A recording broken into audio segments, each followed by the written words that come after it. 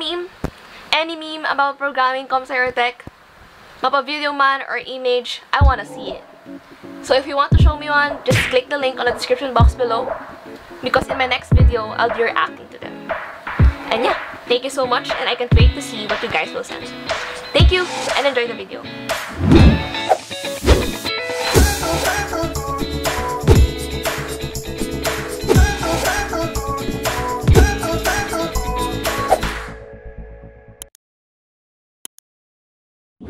Hey, what's up guys? Welcome back to my channel. I'm Laura David, and Valentine's Day is coming up.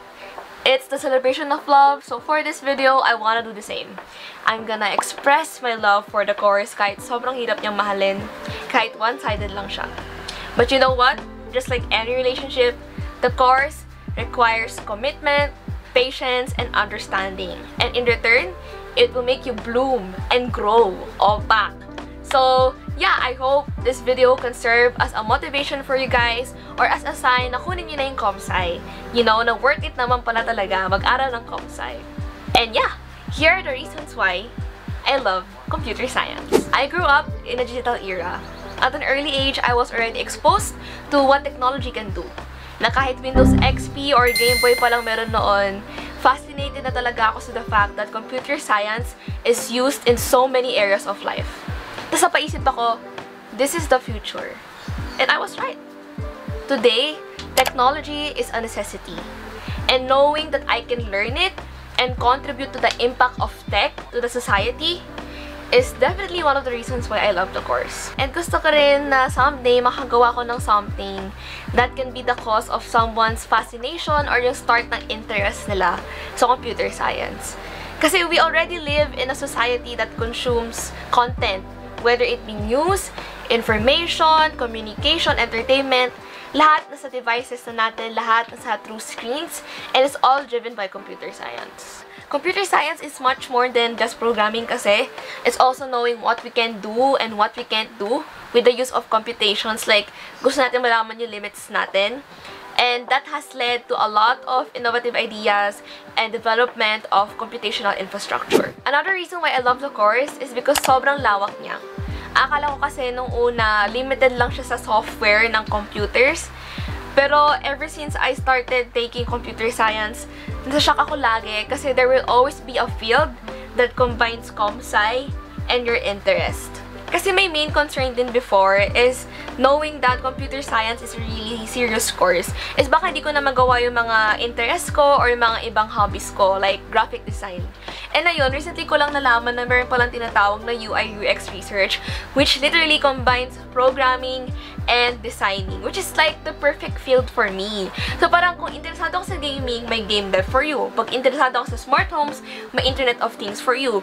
And every time nanonood ako ng mga webinars na tungkol sa comsci, na mapaisip ako na, may job pala for that, may field pala for that, kaya ko pa nang aralin to and i-combine to and ma-apply both skills. So with a computer science degree, you can explore a range of fields depending on your interests, hobbies, or even career goals. So, pwedeng like AI, cybersecurity, about government, healthcare, agri-tech, education, machine learning, financial services, madami-dami pang iba.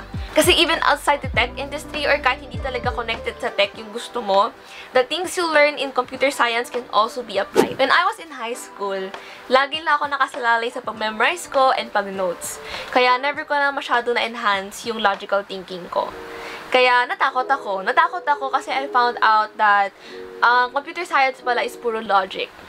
But what made me continue is, naisip ko na kaya nga tayo magka-college is para matuto pa ng skills, para mag-grow as a person and a professional, and para maging ready sa industry. Kasi alam nga naman lagi lang ako memorization sa work. So taking the course helped me develop my problem solving, critical thinking, and complex analytical skills. And na-discover ko din yung mga skills that I should have that will surely help me on my career path. So na-practice ko sa course yung patience, discipline, pati persistence. My point is, taking computer science will equip you with a wide variety of skills, many of which are transferable to other lines of work and study, both inside and outside of the tech industry. So expertise in computing helps you even if your primary career is something else na hindi connected sa tech. Another skill that I was able to apply and hone is my creativity. Unlike mathematics, in which there's only one answer to a problem, computer science allows infinite solutions to the same problem. Dahil ang goal talaga ng ComSci is to find and take advantage of the most efficient solution. Optimizing code actually requires a good amount of creativity too. First, you have to make the code work. But once that's done, you have to apply tips and techniques to make your code run faster or consume less memory. After that, kailangan mo pa take into account yung paano babasahin ng ibang tao yung code mo. So, kailangan mo pa linisin and kailangan mo siyang magawing maayos. Writing beautiful, easy-to-read code is actually an art of its own. It's a highly creative activity. Madaming ways para makapag-develop ng program and madami ding resources for any kind, tool, or purpose para ma-run mo yung program na yun. So, learning how to code further widened my imagination and made me believe that my ideas can come to life. Here's a reason why I love the course. It's surprisingly fun. I remember having an impression na pag ComSci major ka, malungkot, laging stress, kulang sa tulog, walang social life.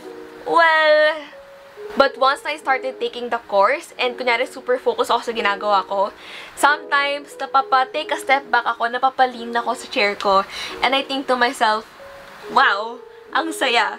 Kasi iba yung feeling, kasi diba nakaka-stress siya, pero iba yung feeling, parang na-enjoy mo pa rin yung stress mo kasi nafe-feel mo talaga yung brain cells mo gumagana. Like, I get this rush of joy when I solve problems, bring things to life, o kaya come up with a solution. Tapos knowing na there will always be help, like sa Google, sa Stack Overflow, or sa kaklase mo, is actually also a really calming feeling. So parang kahit stress na stress ka sa pag-program, worth it lahat. Sobrang fulfilling ng nagagets mo, nakakagawa ka, and napagana mo yung code. And honestly, I don't get the programmer stereotype.